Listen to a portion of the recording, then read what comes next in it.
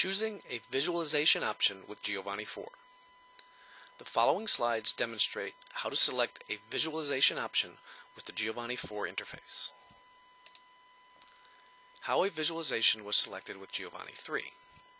In Giovanni-3, the last step before creating a visualization was usually selecting the type of visualization.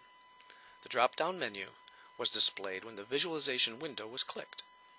After selection, the name of the visualization appeared in the window. This slide is included for users familiar with Giovanni-3. How a visualization is selected with Giovanni-4.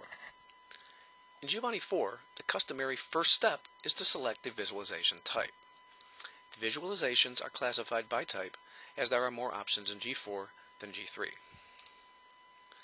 There are mapping options,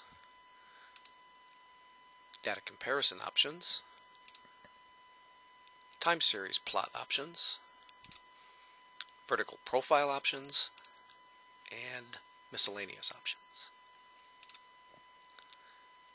This slide shows the various data comparison options. A drop-down menu of visualization choices are shown for data comparisons. This slide shows the time series options. Again, a drop-down menu shows the choices for the time series plots.